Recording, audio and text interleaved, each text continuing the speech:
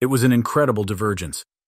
Every seed ship had carried Earth's cultural norms, the consensus ideology of a liberal democratic state. Mitanni's colonists should have inherited those norms. Mitanni's colonists expressed no interest in those norms. There was no oppression, no sign of unrest or discontent, no government or judicial system at all, no corporations or markets. Just an array of specialized functions to which workers assigned themselves, their numbers fed by batteries of synthetic wombs. There was no entertainment, no play, no sex, no social performance of gender, no family units. Biological sex had been flattened into a population of sterile females, slender and lightly muscled.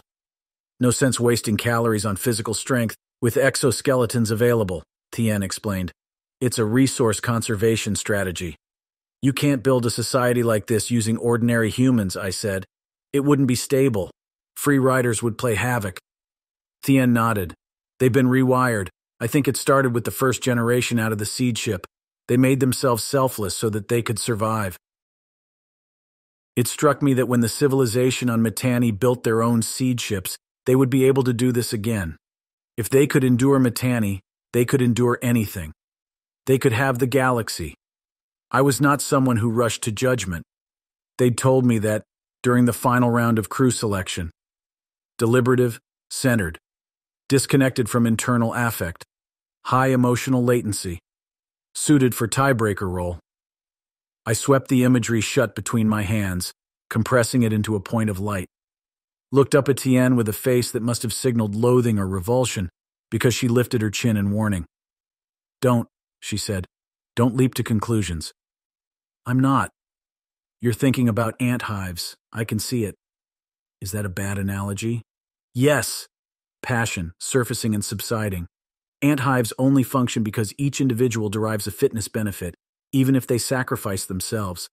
It's kin-selective eusociality. This is total selfless devotion to the state, to survival.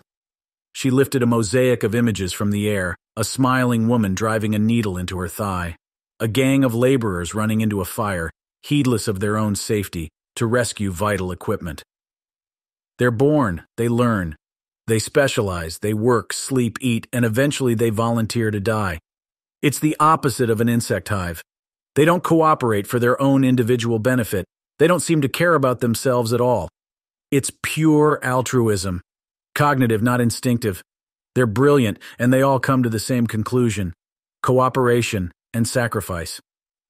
The image of the smiling woman with the needle did not leave me when the shifting mosaic carried her away. Do you admire that? It's a society that could never evolve on its own. It has to be designed. She stared into the passing images with an intensity I'd rarely seen outside of deep study or moments of love, a ferocious need to master some vexing, elusive truth. I want to know how they did it. How do they disable social behavior without losing theory of mind? How can they remove all culture and sex and still motivate? We saw plenty of ways to motivate on Jotunheim, I said. Maybe I was thinking of Anya Hera, taking her stance by some guilty reflex, because there was nothing about my tone disconnected from internal affect. I expected anger. Tien surprised me.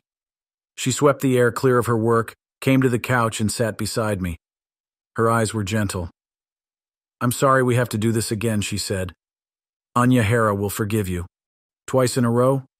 She thought Jotunheim was the greatest atrocity in human history. A crime beyond forgiveness or repair, remember? And I let it stand. I walked away. I took Tien's shoulder, gripped the swell of her deltoid, the strength that had caught Anya Hera's eye 2 decades ago. 2 decades for us, on Earth, centuries now. Tien stroked my cheek.